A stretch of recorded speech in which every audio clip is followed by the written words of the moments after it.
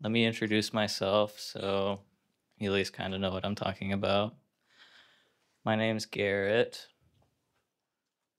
I worked at Intel on their graphics profiling team. That was fun. I also worked at PlayStation. I'm from Bend, Oregon, so Bend Studio happens to be in Bend. They made Days Gone. I did not work on Days Gone. Um, the project I was working on got canceled, actually, so I can never talk about it legally ever again. I'm Acerola. I make videos on my graphics projects and the theory behind them. I've been doing this full time for about 2 years now. Here's some like screenshots of my projects. I do post-processing effects mainly. So this is on Final Fantasy 14. I probably should have put a before and after. This is my ASCII shader, which looks pretty cool. I made a water scene thing. This is like a sum of signs. There's videos on all these if you care. And then this is like a volumetric cloud thing for when I recreated the Counter-Strike 2 smoke grenades. And lastly, I suffer from really bad TMJ disorder, so my jaw stops opening after I've been too expressive for a while. It's how God punishes me for having a good time. So I'll be a bit lower energy instead of how I usually am for videos. Sorry. Anyways, back to the topic. What is a compositor effect? A compositor effect is a GPU workload dispatched at a specific stage of the Godot render pipeline. All right, that's it. You guys can leave now. For most of you, that probably doesn't really mean anything. And for other people, that's like, oh my God, wow, everything is possible now. Because with compositor effects, pretty much everything is now possible in Godot. Whether you subscribe to this theory of the universe is irrelevant. So let's talk about some applications. First, compositor effects and post-processing. This is probably the most obvious application for compositor effects because post-processing in Godot has been a bit of like a pain point in its history, specifically with myself. My expertise is in post-processing, and in Godot, they're currently quite limited, and because of that, I pretty much never considered moving to the engine. Godot post-processing shaders can't render to multiple buffers. They can't access the depth or normal buffers, which is like an extremely bad limitation. And most multipass effects just aren't possible.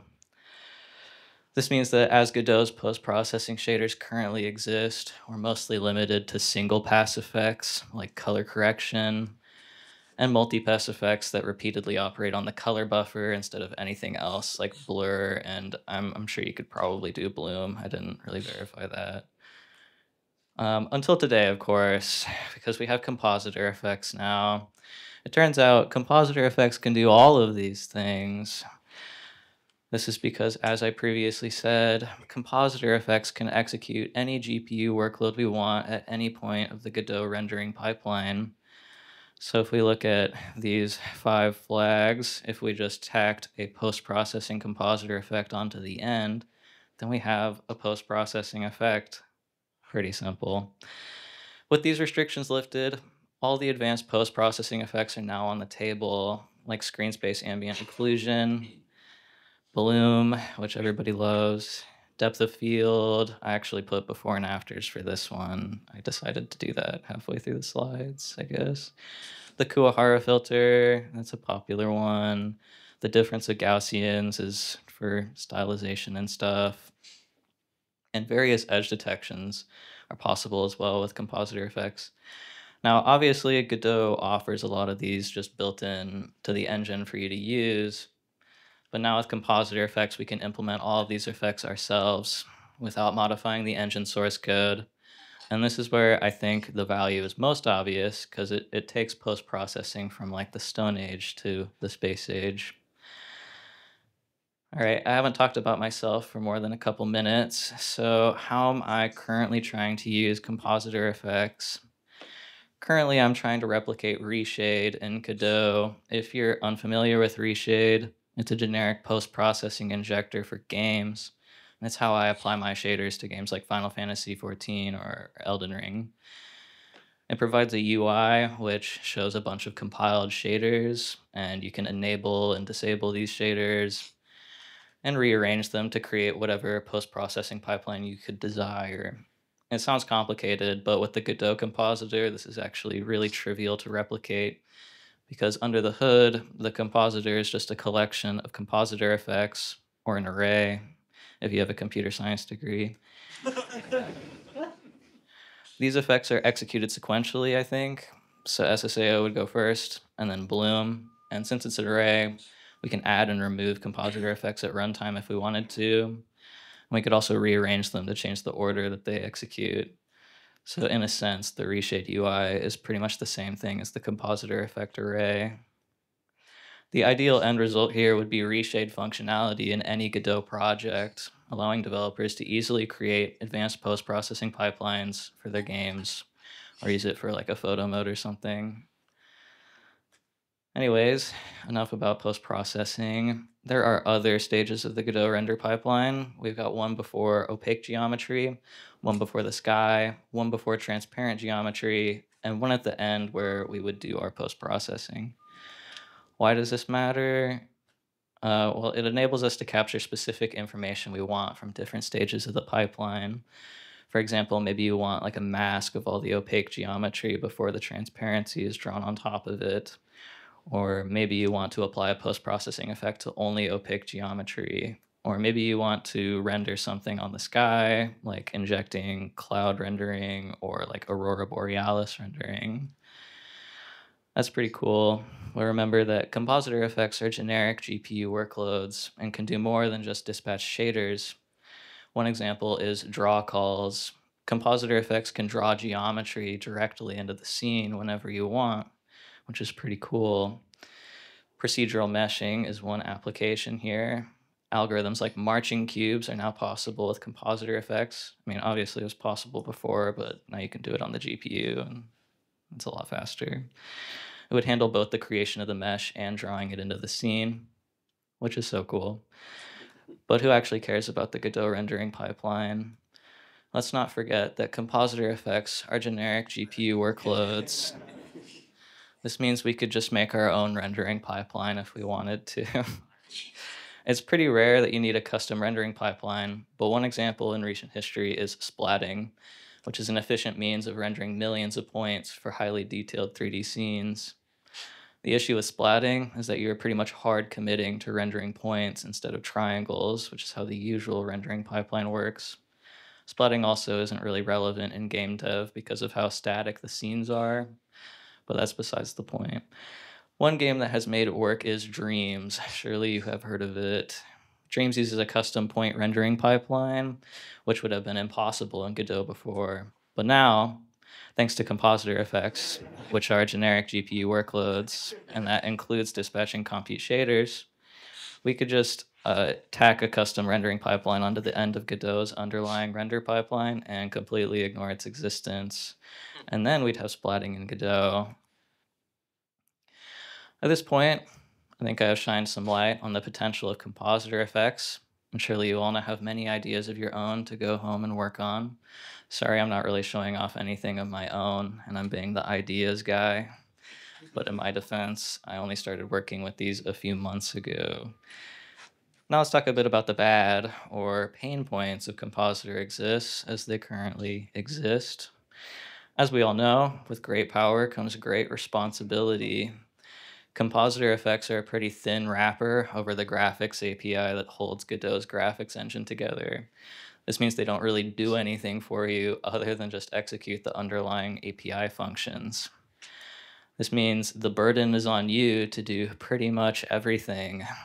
And that means manual compilation of shaders, manual construction of command lists, and manual GPU resource management. If you're familiar with graphics API code, then this isn't really a huge deal. But for someone new to it, it might be a little daunting, especially because I would say the docs are kind of lacking at the moment. You're probably better off just reading Vulkan documentation.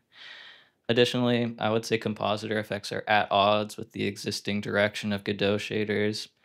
GD shaders aren't compatible with compositor effects, so there's kind of this weird dichotomy in Godot graphics right now between the GD shaders and the raw shader code that you would be compiling for compositor effects. It's almost like there's like two different shader languages. Thankfully, these problems can be solved with a bit of tooling work. In my own time, I have written some scripts that automatically compile and recompile compute shaders in the project. I've also tried to replicate the functionality of other engines that I will not name to make dispatching shaders and managing memory easier. I made my own little shader language too, which is kind of like just informs the compiler of the kernels, because the problem is if you want to have multiple compute shader kernels, you would have to have them all in separate files, which is really bad if you have an effect that has like 20 kernels, because then you would have like 20 different files. So I wrote this wrapper language that allows you to have it all in one file instead. This sounds like a lot, but it really took like 2 days to make all this. So yeah, it's not that bad. I promise you can do it. Other than that, there aren't really any major limitations of compositor effects I'm aware of because, again, they are generic GPU workloads. The freedom they give you is both a blessing and a curse, but their existence is the beginning of a great future for graphics programming in Godot, and the potential is limitless. Anyways, that is all from me.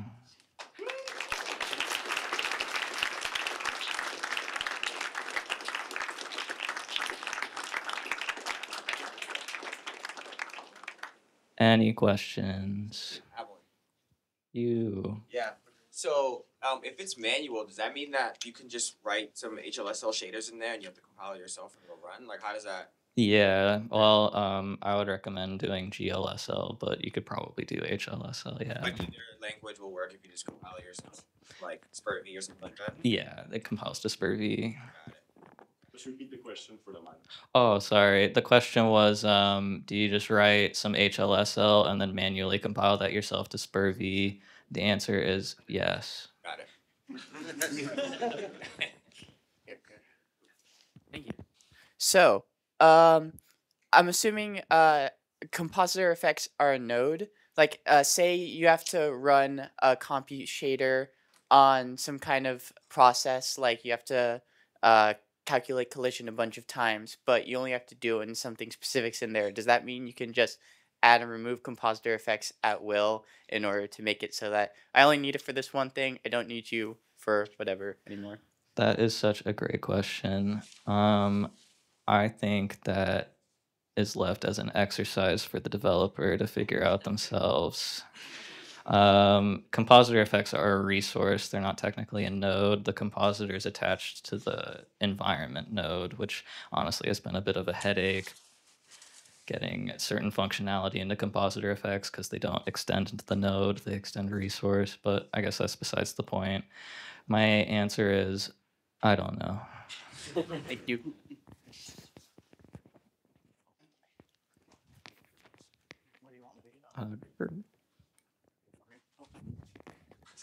We've got plenty of time.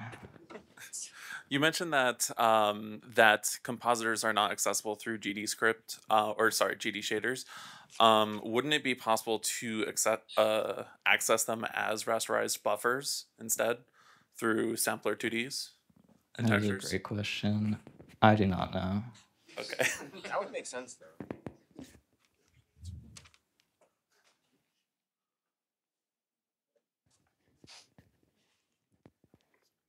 Oh, I think Chad is just choosing someone. I trust him. So now that we have compositor effects, what's like your next like dream feature for Godot's rendering pipeline? Well, I kind of like doing my own thing, so I probably won't pay attention to any new features in Godot for the next 5 or so years, but ideally,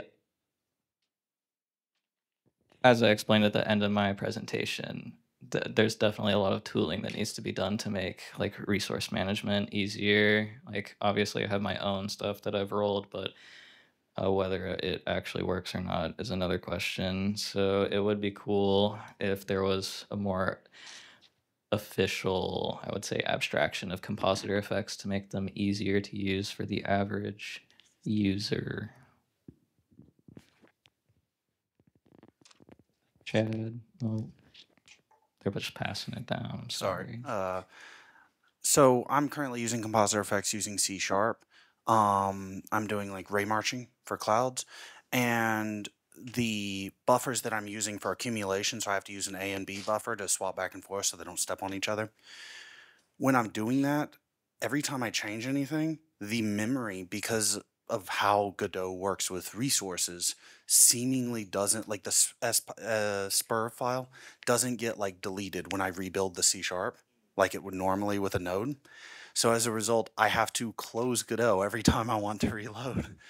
Have you found a solution for this? Are you working around that? Or are you using C sharp or GD script? I'm using GD script,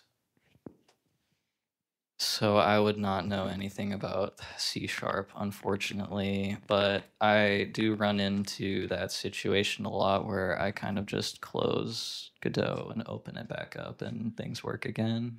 Can I just shout my question? Yeah, Chad, him, please. This is just for recording, really. Just so it gets on recording.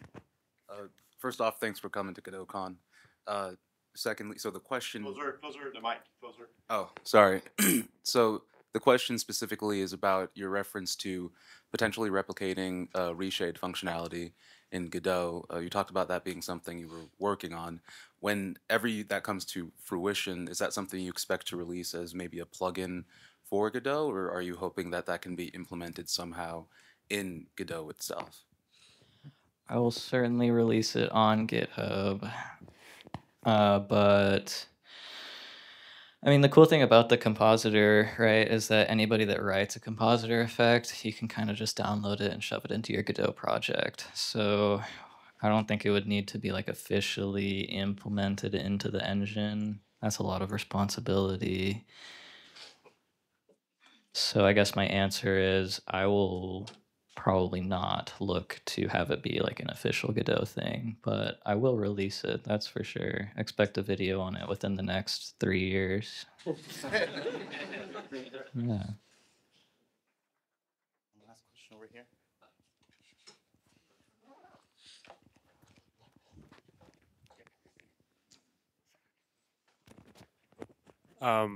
How difficult is it to pass custom data from one compositor to a different compositor, like later, like at a different step? Well, because you control all of the GPU resources yourself, as long as you have that reference to like the resource ID, you can just pass that. I'm trying so hard not to curse, sorry. You can just pass that between the compositor effects and it should just work.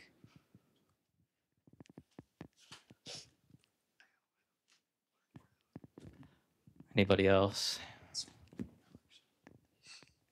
You, sir. No one else is going to ask.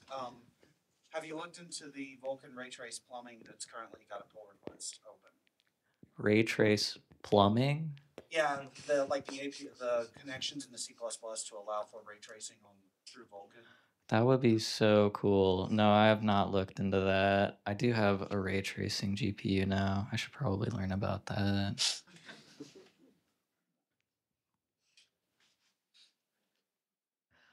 Well, thanks so much for coming, everybody. I hope you enjoyed my talk.